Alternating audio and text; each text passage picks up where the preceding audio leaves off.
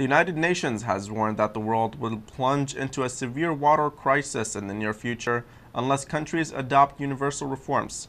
The UN said in its annual World Water Development Report that current trends on the use of the precious resource will place the world at a 40% water deficit by 2030.